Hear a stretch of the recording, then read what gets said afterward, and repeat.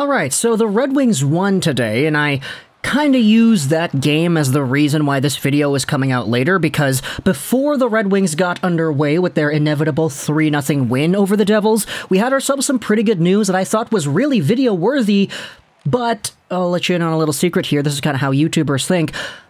I'm not going to upload a video about the Red Wings right before the Red Wings game, because what are Red Wings fans going to be doing when the Red Wings game is on? They're going to be watching the game. And when you upload videos on YouTube, hey, guess what? The majority of your interactions come on the video in the first hour and a bit. So if I upload a video right at the start of Detroit versus New Jersey about Detroit, most of the people that are Red Wings fans that watch this channel will probably not have their attentions focused on this channel. They'd be focused on the game. So I waited until the end of the game, and now we're going to be talking about the Red Wings and their signing that they made today, but we're also going to be talking about another Swedish defensive prospect that is in the Red Wings system, and that is of note as well, because over the past few days we have had some very positive news about this player.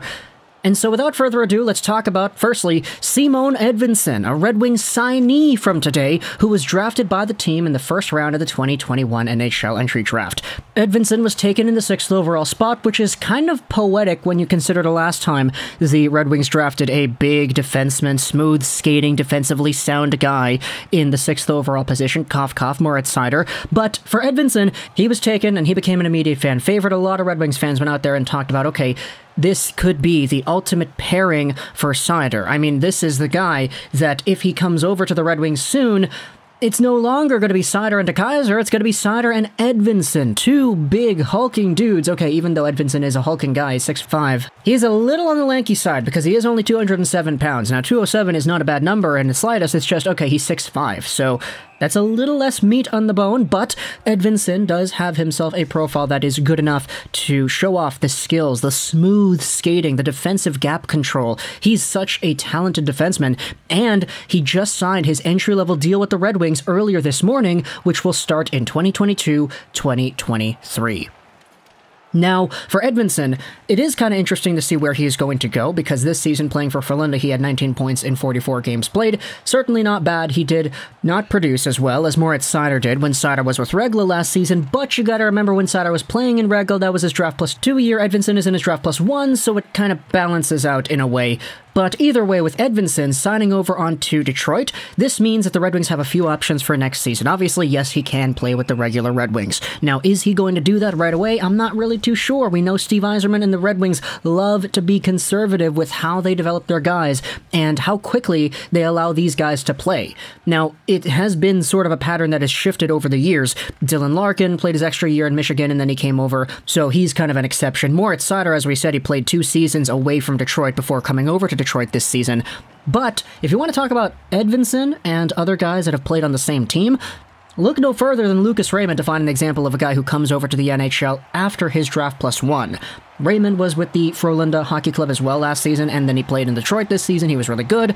So maybe if the management do feel like, okay, Edvinsson is ready, he's polished enough to make the team, then they'll give him that opportunity. It's just recent track record of the Red Wings prospects suggests that that's probably not going to be the case, but either way, I don't think anybody's really looking to rush this guy in. I mean, he's only 18 years old, so... or excuse me, he's 19, he turned 19 in February. But either way, having him under contract for next season is a good thing because the Red Wings will have that accessibility to him and his services. If he does play next season, him skating alongside of Seider will be such a treat to watch, just saying. Like, you want to talk about DeKaiser Seider? Yeah, let's talk about Edvinsson Seider too, because these guys... smooth skating, puck-handling defensemen that can complement each other very well, plus the fact that it's gonna make everything else easier for the rest of the lineup. It's going to be a blast seeing Simon Edvinsson playing with Seider, especially with the precision and the details that are in his game. But still, there are a few options. It's either Red Wings next season or Grand Rapids. They do have the option to do that. Or if they wanted to send him back to Frölunda for 2022-2023, that certainly would be an option too. It says on Elite Prospects that he has commitment to Frölunda for 22-23 on a loan, so if that's the case, then I guess we'll see where things go from here. But Edvinsson is not the only Red Wings prospect in Sweden who has been doing some pretty good work. Let's take our talents over to Rögle, so the team that Seider played on last year, and talk about 19-year-old William Wallinder, who is also a Red Wings prospect taken in the 2nd round of the 2020 NHL Entry Draft. Edvinsson is 6'5", he's 200 pounds. You want to talk about lanky? Hey, William Wallinder is 6'4", 190 pounds. So another left-handed defenseman who has such a unique profile. Wallinder's in the news because with his 19 points in 47 games, he was given the award for the top junior player in the entire SHL. This was from earlier today, and it is interesting to note the previous winners of this award. Eklund won last year, he is a Sharks guy. Bemstrom won a few years ago, then you had Rasmus Dahlin, Eriksson Ek, Gustav Forsling, a few other guys that have entered this conversation too, but Wallinder winning the Best Junior Player of the Year award, it's pretty much the Calder, I guess, if you want to talk about it that way.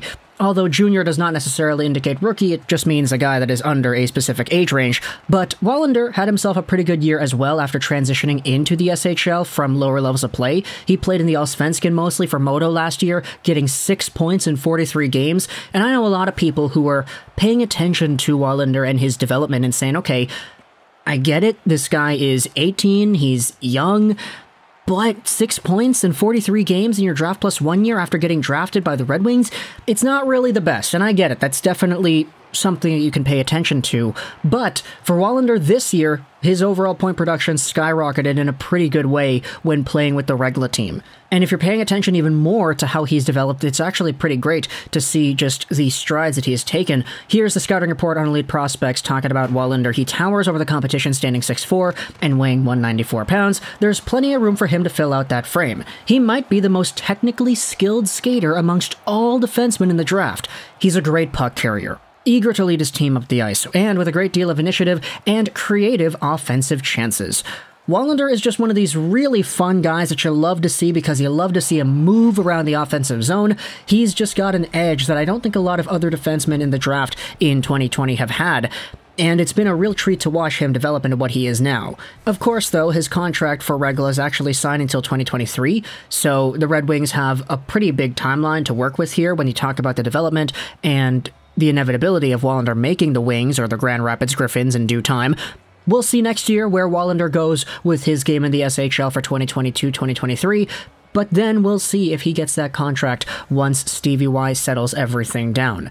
So talk to me in the comments all your thoughts about Wallinder and Edvinsson and everything they've done so far in the SHL, or not so far, I mean the season's pretty much over, but what exactly it is you were impressed by, what do you see out of these players, what have you seen out of these players, and as well, you can let me know in the comments if you have any thoughts on the other guys that have been suiting up for the Red Wings and the SHL as well, because it's not even just Edvinsson and Wallinder who are there. You have Albert Johansson playing for Fagerstad. You have also Elmer Soderblom, who has been in the Frölunda system too, not to mention Theodor Niederbach, who has been so good that I think we might actually have to make a video about him too sometime soon.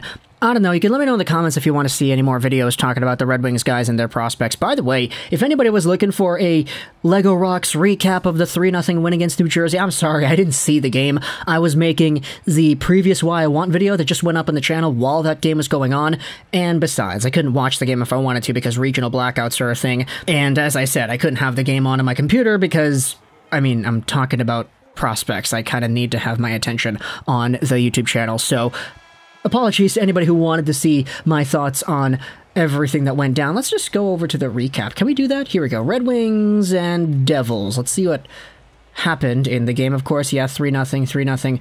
Goals in the first period and the third period. Who scored? I didn't actually see this. Bertuzzi, Sundqvist, and Michael Rasmussen. There you go. Him getting some more production. I've heard some very good things about Rasmussen the past few weeks from a lot of Red Wings fans who have been reaching out over to me. So let me know your thoughts in the comment section below about all this stuff, the prospects, the game, I guess, and Edvinsson and Wallinder specifically. I hope you enjoyed this video. And bye.